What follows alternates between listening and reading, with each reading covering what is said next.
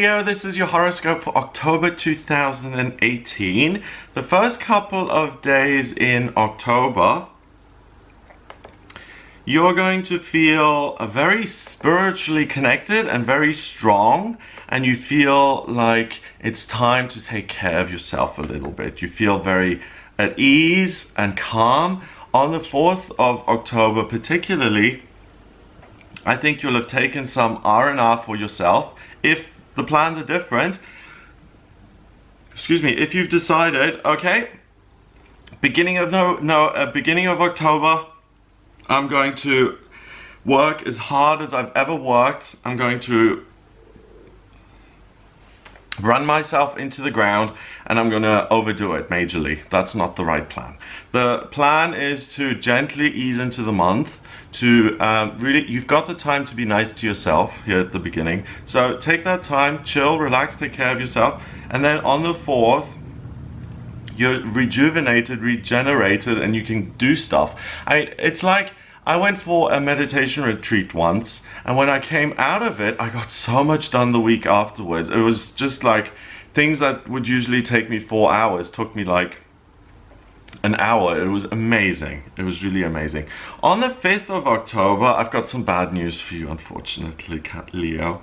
Venus, a planet you like, the planet of love, beauty, and romance, goes retrograde from the 5th of October until the 16th of November. And that is not good, because Venus is the planet of love and beauty.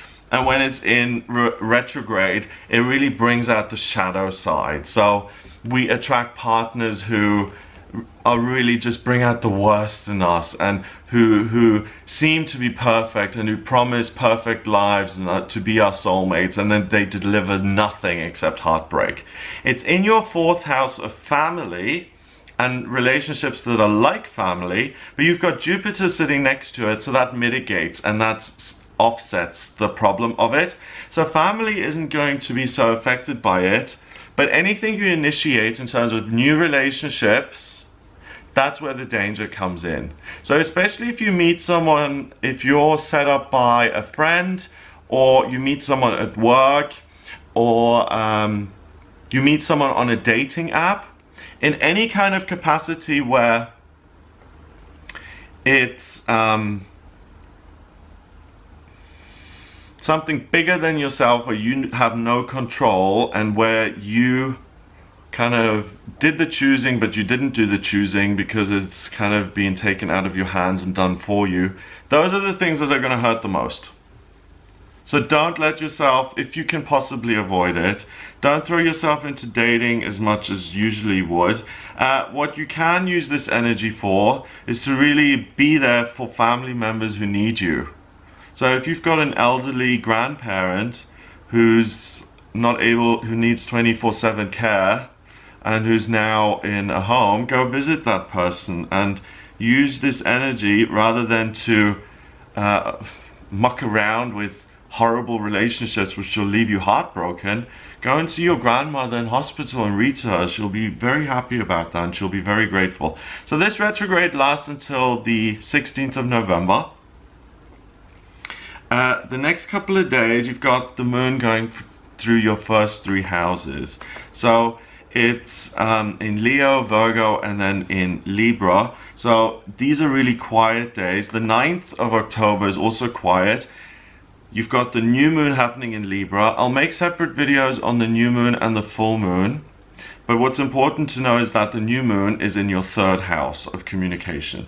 Libra is elegance, beauty, being able to communicate really well, being able to create a sense of community and overcome barriers between people. So the 9th of October is the best day to put yourself in the spotlight, to go for job interviews, to present yourself. By the way, during a Venus retrograde as well, this is why it's so sad, the business that you love and you want to set up, don't set it up during a Venus retrograde, it'll mess it up. I am really not that strict when it comes to, you know, don't fly during a Mercury retrograde. Of course I'm going to fly, I'm not going to let this stop me. But last year I met someone during a Venus retrograde, it was brutal, okay? So take this seriously, Venus retrograde is tough. On the 10th of October, Mercury, the communication planet, moves into Scorpio, and it joins everything in your 4th house. And it stays in Scorpio until the 31st of October, until Halloween. So from the 10th of October until the 30th, things with your family are going to get super intense. You've got Mercury, the Moon, Venus, and Jupiter sitting there, and they oppose Uranus in the 10th. So a lot of heavy emotional stuff is going to be going on in your family. It doesn't necessarily mean it's negative, but because it's Venus retrograde, don't take it too seriously. It's most likely to be an illusion, and it's most likely to be something that at the end of your November you'll be like, what was I thinking? That wasn't even important. So just easy does it, especially when it comes to relationships this month, Leo, okay? So from the 10th until the 14th, you're going to have the desire to explore and to travel and to meet new people and to experience new feelings. So you're at risk of falling into the trap of, oh my God, you're the most beautiful thing I've ever seen, and I just want to touch you and look into your eyes and fall in love with you and sink into those big, you're really at risk of being enchanted and mesmerized by this person. Now, I'm being told, I have to say, I'm being told that there are exceptions to the rule. Some people meet during a Venus retrograde and they go on to have 50-year marriages. You know, especially like, for instance, I have Mars in Cancer in my chart, and it's very difficult for me to take action for myself without feeling guilty. I should rather be doing it for other people. This summer, when Mars was retrograde, I was able to move house. So it affects people differently. So if you're usually really needy and clingy in relationships, with a Venus in retrograde, you may love differently, and you may find that you're totally free in this relationship. And if that kind of thing happens, then trust your gut always. Don't say, well, the astrology says that Venus is retrograde from the 5th to the 16th of November. Who cares? If you're happy, and by the end of November, if he doesn't turn out to be a complete fraud, then good for you. Out of all of the signs, no one told me that it might turn out well for them. So you, Leo, are the ones who are most blessed in the sense that you're protected somewhat from this Venus retrograde, because it sits in your 4th house of your roots, and you know what you're doing there. From the 15th of October until the end of October, the Sun in Libra in your 3rd house of communication, making you super charming, articulate, beautiful, elegant all month.